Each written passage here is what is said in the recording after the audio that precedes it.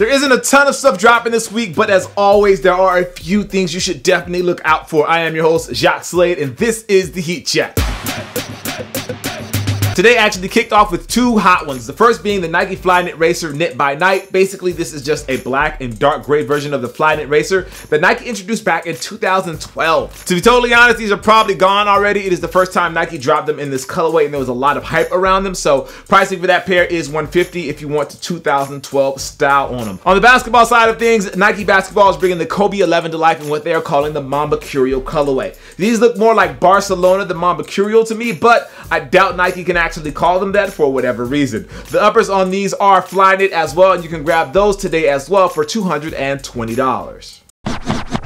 Switching to Friday, tomorrow, the folks at Adidas Originals have a little NMD love coming down the pipeline with two looks at the sneaker in what is being called the Winter Wool Prime Knit Pack. The first model is the NMD R1, which is the runner-styled model, and like the name says, it features a wool-based prime knit, which should keep you a bit warmer as we approach the colder months. The black and gray should work well since people also tend to dress a bit darker in the colder months as well. If you'd rather have the Adidas NMD City Sock or the CS1, as they call it officially, they will arrive tomorrow as well in the wool variety. Colorwise, they're almost exactly the same, and it really is just a matter of style when it comes to which pair you're actually going to cop for the weekend.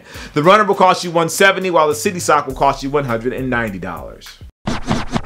Saturday has us prepping for three releases, two from Jordan Brand and one from Nike Basketball. On the Nike Basketball front, we have the Kyrie 2 Australian. Earlier this week, I actually said that the color was inspired by the flag, which is wrong. It's actually inspired by the country's official colors. My apologies to any Aussies out there that I may have offended. The Tour Yellow upper is balanced with the black, and then there's obviously that white on the midsole. Those will cost you the usual $120.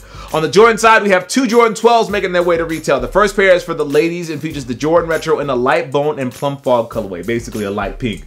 For some reason, the leather on this pair actually looks really great. Those will cost you $160. For the guys, Jordan has the Air Jordan 12 black and white, or nylon as everyone else is calling it. The upper features a nylon material for the majority of it, and then the rest is the usual leather that we usually see. I really like the look on these. Finish Line is going to have these on Saturday, and they're going to cost you $190.